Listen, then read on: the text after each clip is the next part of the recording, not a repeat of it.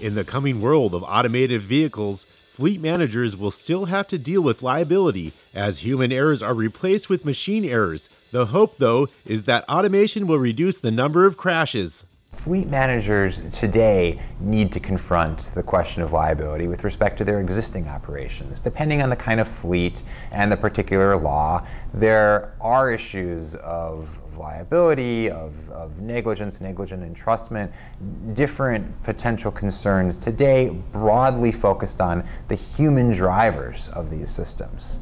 Now, there will be liability in the future as well. Generally focused on failures in the automated system. So from a fleet manager's perspective, in some ways you're replacing human errors with machine errors. That means different things for the specifics of liability, but if that liability can be understood, then it can also be priced and managed and ultimately passed on. The hope is that automated vehicles will be significantly safer than human-driven vehicles, because today human error is an explanation, at least in part, for more than 90% of crashes.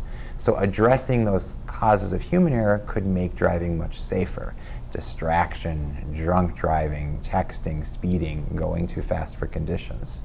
As a result, the hope is that automation will reduce crashes so that the vehicular explanation for crashes will be a greater share of total crashes, but the number of crashes will be lower, and essentially a bigger slice of a smaller pie.